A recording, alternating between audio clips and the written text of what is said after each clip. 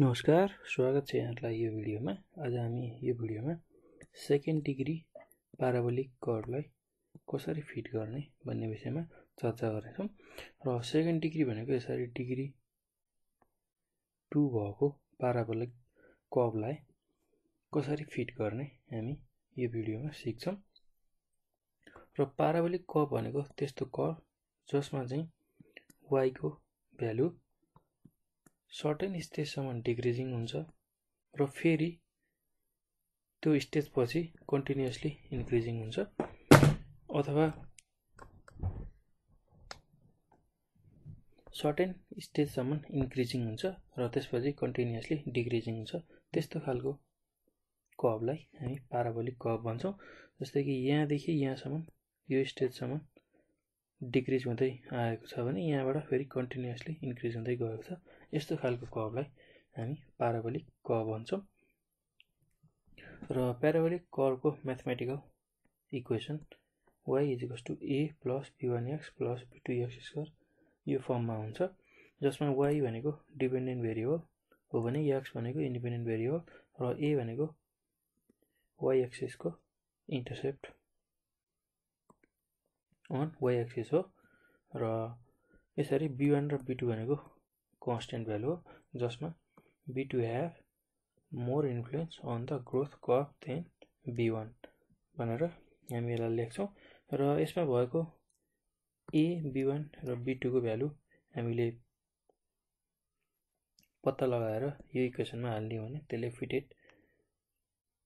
Second degree प्याराबोलिक curve दिन्छ। र त्यसको लागि हामी नर्मल इक्वेसन यसरी लेख्छौं, लिस्ट स्क्वायर मेथडलाई एप्लाई गरेर। र यसरी नर्मल इक्वेसन आइसकेपछि हामीले यसमा भएको summation y, summation xy, summation x²y, summation x², summation x³, summation x4 यिनीहरुको value हामीले यही नर्मल इक्वेसनमा पुट गर्छौं। त्यसबाट हामीलाई तीनवटा इक्वेसन आउँछ a, b1 र b2 को फर्ममा। र त्यही तीनटा इक्वेसनलाई सल्भ गरेर हामीले a, b1 र b2 को भ्यालु पत्ता लगाउँछौं। र त्यो पत्ता लगाएको भ्यालुलाई हामी इक्वेसन 1 अथवा हाम्रो सेकेन्ड डिग्री प्याराबोलाको इक्वेसनमा सब्स्टिट्युट गरेपछि त्यसले हामीलाई रिक्वायर्ड फिटेड प्याराबोलिक कर्व दिन्छ। एकदम सजिलो छ। र यो सेकेन्ड डिग्री प्याराबोलिक कर्वलाई कसरी फिट गर्ने डेटा दिएको बेलामा त्यो बुझ्नको लागि हामीलाई यहाँ प्रब्लम दिएको छ र यो प्रब्लम हामी सल्भ गर्छौं। र यसमा सेकेन्ड डिग्री प्याराबोलिक कर्वलाई हामी फिट गर्छौं। र हामीलाई x र y को भ्यालु यसरी दिएको छ। र सर्वप्रथम यसलाई फिट गर्नु अगाडि हामीले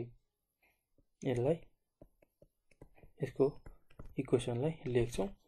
लेट द रिक्वायर्ड इक्वेसन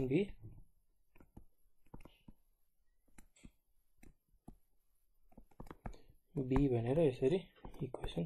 लेख्छौं। y = a + b1x + b2x²। र यो पछि हामीले a, b1 र b2 को भ्यालु पत्ता लगाउनको लागि नर्मल इक्वेसनलाई लेख्छौं। र कन्स्ट्यान्ट a, b1 र b2 को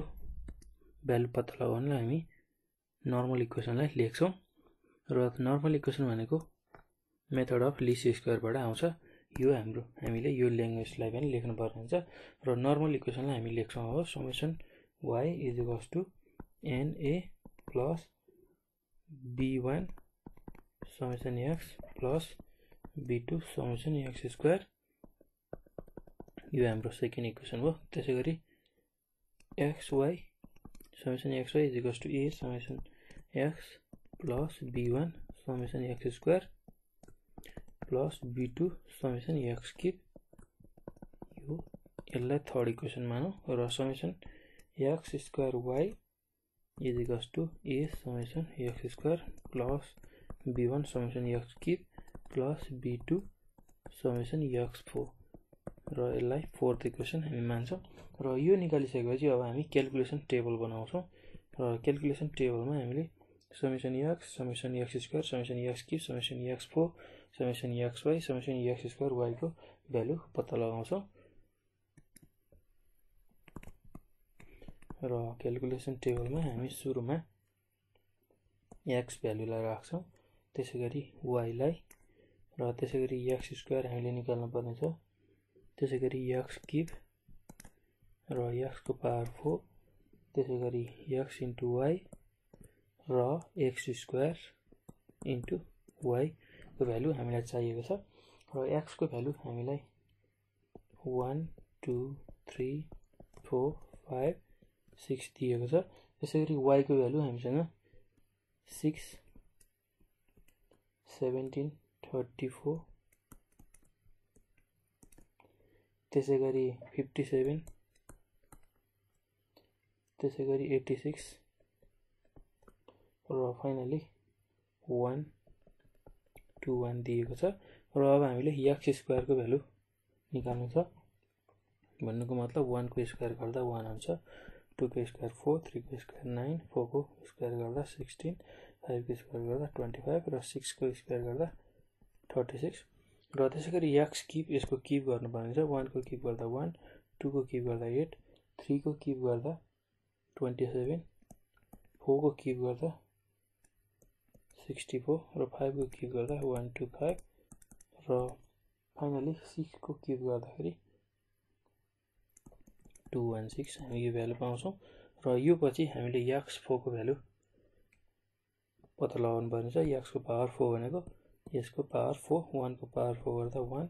2 को पावर 4 गर्दा 16 त्यसैगरी 3 को पावर 4 गर्दाखेरि 81 त्यसैगरी 4 को पावर 4 गर्दाखेरि यसको भ्यालु 256 र त्यसैगरी 5 को पावर 4 गर्दाखेरि 625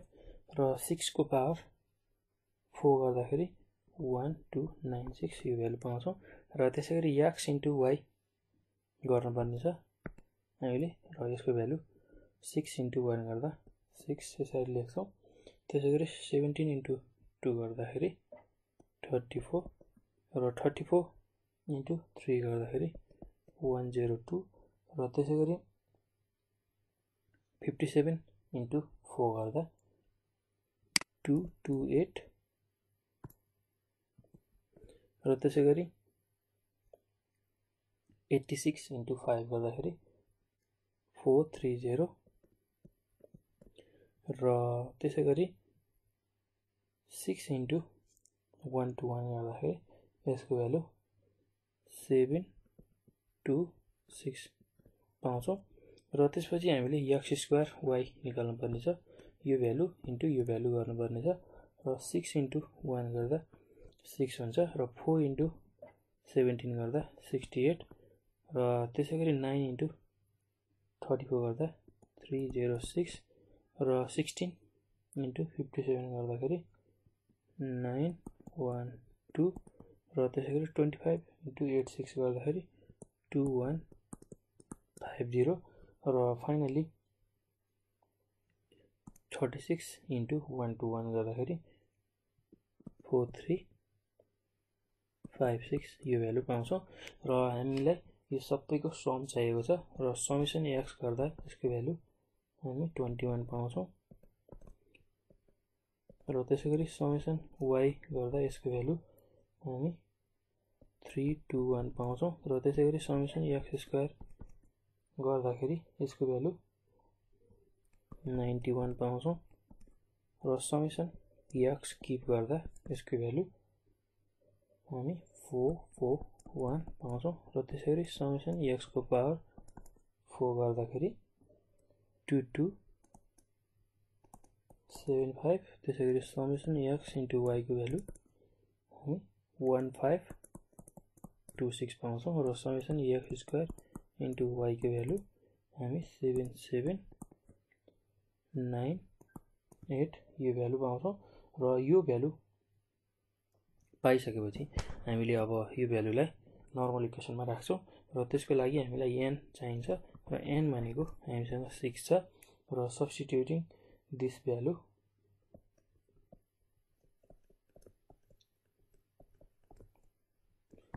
these values in normal equation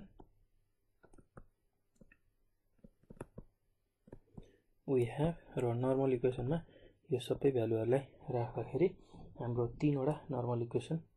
फेरि आउँछ र त्यो नर्मल इक्वेसन भनेको 3 2 1 is equals to 6a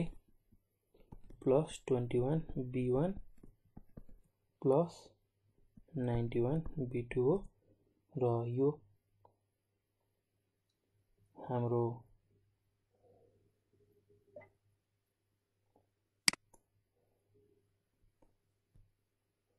fifth equation हो र त्यसैगरी अर्को नर्मल इक्वेसनमा यो भ्यालु राख्दाखेरि हामी 1526 is equals to 21a plus 91 b1 plus 441 b2 पाउँछौं यो bi हो इक्वेसन हाम्रो र त्यसैगरी 7798 is equals to 91a plus 441 b1 plus 2275 b2 यो हामी 7th इक्वेसन पाउँछौं र अब यो 3 वटा इक्वेसन जुन आएको छ यसलाई हामी सल्भ गरेर a b1 र b2 को भ्यालु पत्ता लगाउँछौं र यसबाट सुरुमा 2 वटा इक्वेसनलाई लिएर b1 र b2 को फर्ममा अर्को इक्वेसन निकाल्छौं र हामीले यो इक्वेसनलाई 21 ले मल्टिप्लाई गर्छौं र यो इक्वेसन हाम्रो 6th इक्वेसनलाई हामी 6 ले मल्टिप्लाई गर्छौं सुरुमा यो दुईटा इक्वेसन हामीले सुरुमा लिन्छौं र यसबाट एउटा भ्यालुलाई क्यान्सल गरेर बाँकी 2 वटा भ्यालुको इक्वेसन अर्को निकाल्छौं र इक्वेसन b लाई 21 ले मल्टिप्लाई गर्दा 21 इन्टु 321 गर्दा हामी 6741 पाउँछौं र त्यसैगरी 6 इन्टु 21 गर्दा 126a त्यसैगरी 21 इन्टु 21 गर्दा 441 र 91 इन्टु 21 गर्दाखेरि हामी 1911 यो भ्यालु पाउँछौं र हामीले इक्वेसन b लाई 21 ले मल्टिप्लाई गर्ने र bi लाई 6 ले मल्टिप्लाई गरेर सबट्र्याक्ट गर्छौं इक्वेसन b लाई bii बाट र bii बाट इक्वेसन b लाई सबट्र्याक्ट गर्नको लागि हामीले जहिले पनि साइन चेन्ज गर्छौं र यसरी सबट्र्याक्ट गर्दाखेरि यो पोजिटिभ साइन नेगेटिभ मा यसरी नेगेटिभ मा सबै साइन हुन्छ र यो प्लस 126a माइनस 126a यो दुईटा क्यान्सल आउट हुन्छ र यो भ्यालु माइनस यो भ्यालु गर्दाखेरि यसको भ्यालु 2415 आउँछ 9156 माइनस 6741 गर्दाखेरि 2415 त्यसैगरी 546 माइनस 441 गर्दाखेरि यसको भ्यालु 105b1 र त्यसैगरी प्लस 2646 माइनस 1911 गर्दाखेरि यसको भ्यालु 735b2 यसरी यो भ्यालु हामी पाउँछौं र यो हाम्रो 9th इक्वेसन हो 105b1 plus 735b2 is equals to 2415 यसलाई हामी 9th इक्वेसन मानौं एकदम सजिलो छ तपाईहरुले यो सल्भ गर्नको लागि इक्वेसन b लाई 21 ले मल्टिप्लाई गर्ने र इक्वेसन bi लाई 6 ले मल्टिप्लाई गर्ने र सबट्र्याक्ट गर्ने इक्वेसन b लाई मल्टिप्लाई गरेर हामी यसमा राख्यौं इक्वेसन यो b बाट आएको यो bi बाट आएको यो कुरा तपाईहरुले बुझ्नु होला र यसरी सबट्र्याक्ट गर्दाखेरि यसरी b1 र b2 को फर्ममा अर्को इक्वेसन निक्लिन्छ र त्यो पछि फेरि हामी अब इक्वेसन हाम्रो अर्को इक्वेसन b र VAII लाई सल्भ गर्छौं र इक्वेसन b लाई हामी 91 ले मल्टिप्लाई गर्छौं भने इक्वेसन VAI लाई 6 ले मल्टिप्लाई गर्छौं र सबट्र्याक्ट गर्छौं इक्वेसन b लाई VAI बाट मल्टिप्लाई गरिसकेपछि आएको इक्वेसनबाट र इक्वेसन VAI लाई 6 ले मल्टिप्लाई गर्दाखेरि हामी यो इक्वेसन पाउँछौं यो हामी VAI यो इक्वेसनबाट पाउँछौं यसमा 6 ले मल्टिप्लाई गरेको छ यो कुरा बुझ्नु होला र यो जुन इक्वेसन छ यो हामी इक्वेसन b बाट पाउँछौं जसमा 91 ले मल्टिप्लाई गरेको छ र यो दुईवटा इक्वेसनलाई हामी सल्भ गर्छौं सबट्र्याक्ट गरेर यसरी सबट्र्याक्सन गर्दाखेरि जहिले पनि हामीले साइन चेन्ज गर्नुपर्ने हुन्छ र पोजिटिभ छ भने नेगेटिभ नेगेटिभ छ भने पोजिटिभ र अहिलेको केसमा हाम्रो सबै भ्यालु पोजिटिभ भएको हुनाले हामी यो भ्यालुलाई नेगेटिभमा बदल्छौं र 546a माइनस 546a गर्दाखेरि यो भ्यालु क्यान्सल आउट हुन्छ र 46788 माइनस 29211 गर्दाखेरि यसको भ्यालु 17577 पाउँछौं इज इक्वल्स टु र 2646 b1 माइनस 1911 b1 गर्दाखेरि यसको value 735 b1 पाउँछौं plus 13650 b2 minus 8281 b2 गर्दाखेरि हामी 5369 b2 यो भ्यालु पाउँछौं र यसलाई पनि यसरी 735 b1 plus 5369 b2 is equals to 17577 यसरी इक्वेसन 10 को रूपमा हामी लेख्छौं र अब इक्वेसन 9 र 10 लाई सल्भ गर्ने भने हामीले यसबाट b1 र b2 को भ्यालु पत्ता लगाउँछौं र इक्वेसन 9 लाई त्यसको लागि हामीले 7 ले मल्टिप्लाई गर्छौं र यो दुईवटा इक्वेसनलाई सबट्र्याक्ट गर्छौं र यसको लागि हामीले मल्टिप्लाइङ र इक्वेसन ix अथवा 9 लाई हामीले 7 ले मल्टिप्लाई गर्छौं र त्यसलाई x अथवा 10 जुन यो इक्वेसन छ यसबाट घटाउँछौं र इक्वेसन 10 बाट इक्वेसन 9 लाई घटाउँछौं र 9 मा हामीले 7 ले मल्टिप्लाई गर्नुपर्छ र यो इक्वेसन जस्ताको तस्तै छ यसमा र हाम्रो इक्वेसन 9 मा 7 ले मल्टिप्लाई गर्दाखेरि 105 b1 इन्टु 7 गर्दाखेरि 735 b1 त्यसैगरी 735 b2 इन्टु 7 गर्दाखेरि 5145 b2 र 2415 इन्टु 7 गर्दाखेरि 16905 यो भ्यालु आउँछ र यसलाई हामी अब सबट्र्याक्ट गर्छौं र सबट्र्याक्सन गर्दाखेरि जहिले पनि साइन चेन्ज हुन्छ र यसरी साइन चेन्ज हुँदाखेरि 735 b1 यो प्लस भ्यालु छ यो माइनस भ्यालु छ यो दुईवटा क्यान्सल आउट हुन्छ र यसमा अब 5369 b2 माइनस 5145 b2 गर्दाखेरि यसको value 224 b2 पाउँछौं is equals to 17577 minus 16905 गर्दाखेरि यसको भ्यालु 672 पाउँछौं र b2 भनेको 672 डिवाइड बाइ 224 गर्दाखेरि हामीले फाइनली b2 को भ्यालु 3 पाउँछौं र यो b2 को भ्यालु हामीले कुनै एउटा इक्वेसनमा राख्ने हो 9 अथवा 10 कुनै एउटा इक्वेसनमा राख्ने हो भने त्यसले हामीलाई b1 को भ्यालु दिन्छ र b2 लाई हामी इक्वेसन 10 मा राख्दाखेरि नाउ फ्रम इक्वेसन 10 अथवा x we have 735 b1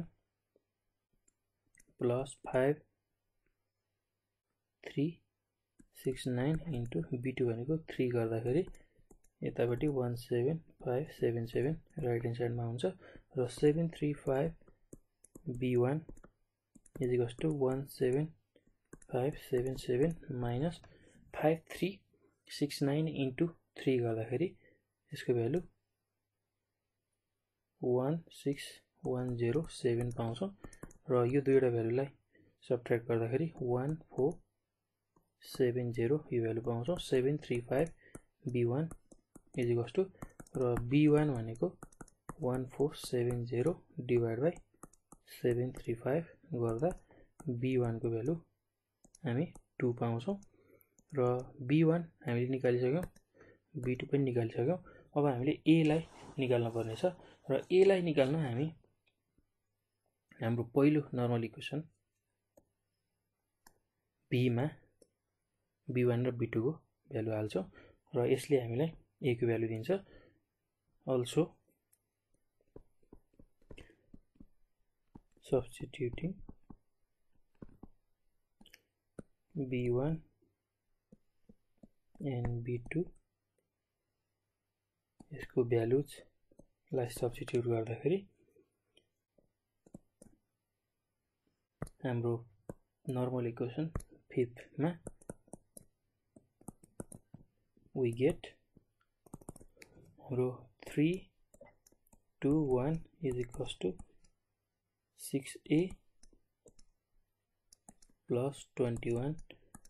into b1 भनेको 2 राख्ने plus 91 into b2 भनेको 3 राख्ने हो भने यसले हामीलाई 3 2 1 is equals to 6a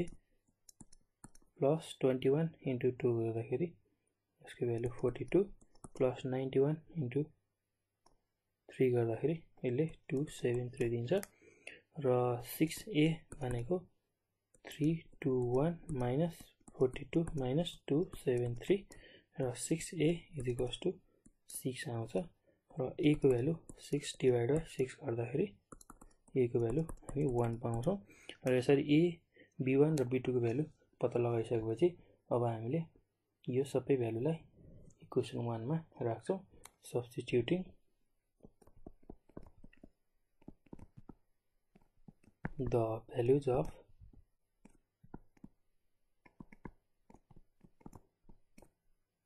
a b1 and b2 in equation I we get the required curve of best fit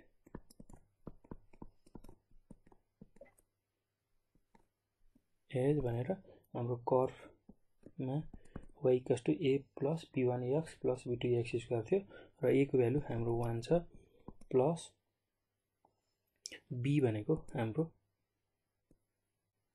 2 आएको छ x प्लस b1 भनेको 2 आएको छ b2 भनेको 3 आएको छ x स्क्वायर यसरी हामी फाइनली बेस्ट फिट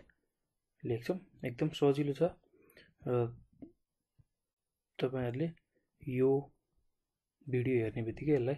प्र्याक्टिस जरुर गर्नु होला अलिकति लामो छ क्याल्कुलेसन तर एकदम सजिलो छ हामीले विशेष ध्यान दिनै पर्ने कुरा भनेको यसलाई फिट गर्नको लागि यसरी पहिला इक्वेसनलाई लेख्ने हाम्रो सेकेन्ड डिग्री पाराबोलाको इक्वेसनलाई र त्यो इक्वेसन लेखिसकेपछि त्यसलाई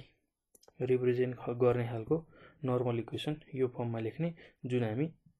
लिस्ट स्क्वायर मेथडबाट निकाल्छौं र तपाईहरुले यो इक्वेसन सम्झिनु होला एकदम सजिलो छ इक्वेसन सम्झिन र मैले list square मेथडबाट equation normal equation कसरी निकाल्ने एउटा भिडियोमा गराएर राखेको छु त्यसलाई पनि हेर्नु होला तपाईहरुलाई सजिलो हुन्छ र नर्मल इक्वेसनलाई कसरी लेख्ने त्यो ट्रिक पनि त्यो भिडियोमा भनेको छु त्यसलाई हेर्नु होला र यसरी नर्मल इक्वेसन आइसकेपछि क्याल्कुलेसन टेबल बनाउँछौं जसमा हामी यसरी समहरु निकाल्छौं नर्मल इक्वेसनमा भएको समहरु र त्यही भ्यालुलाई हामी यो समको भ्यालुलाई नर्मल इक्वेसनमा राखेर यसरी इक्वेसन बनाउँछौँ र तीनटा इक्वेसन भएपछि यसमा तीनटा भेरिएबल छ र यसलाई सल्भ गर्न हामीले सुरुमा दुईवटा इक्वेसन लिन्छौँ। दुईवटा इक्वेसनमा एउटा इक्वेसनबाट एउटा इक्वेसन यसरी यो फर्ममा बनाउनको लागि एउटा भ्यालुलाई हामीले क्यान्सल गर्नुपर्ने हुन्छ र त्यही अनुसार हामीलाई आवश्यक परे अनुसार मल्टिप्लाई गर्न सक्छौँ इक्वेसनहरुलाई। एकदम सजिलो छ र त्यसैगरी यो दुईवटा लिइसकेपछि हामी फेरि अर्को दुईवटालाई लिएर इक्वेसन लिएर त्यसबाट पनि यस्तै खालको दुईवटा इक्वेसन बनाउँछौँ र त्यो दुईवटा इक्वेसनलाई सल्भ गरेर हामी फाइनली b1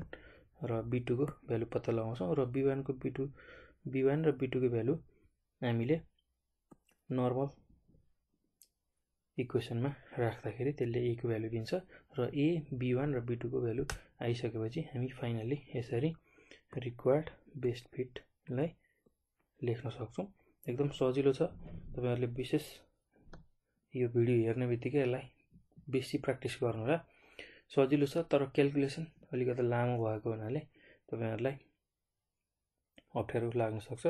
एकदम सजिलो छ क्याल्कुलेसन। क्याल्कुलेटरमा भ्यालु थिच्नु मात्र पर्यो र यो मल्टिप्लाई गरेर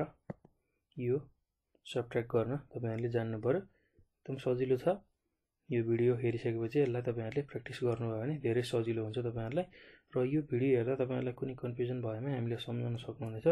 त्यसको लागि 9849595895 यो हाम्रो सम्पर्क नम्बर। त्यसैगरी स्ट्याटिस्टिक्स लर्निङ